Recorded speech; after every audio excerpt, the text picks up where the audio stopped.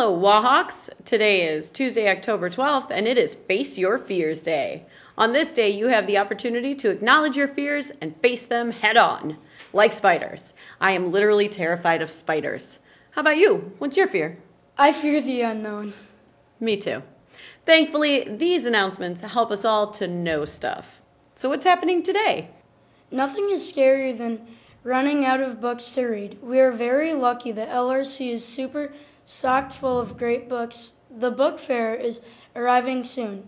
Make sure to bring some extra cash to school October 21st through the 27th on your library day for a chance to buy some great books and help your library out with your purchase.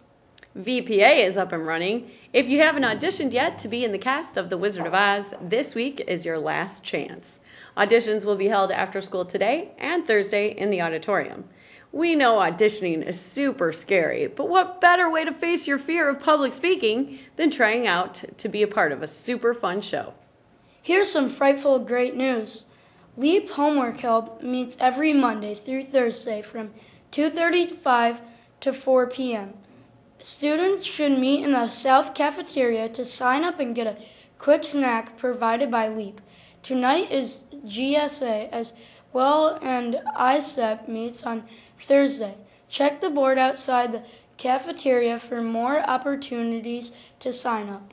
Good to know. It's also good to have your physical packet on file if you're planning to sign up for girls basketball.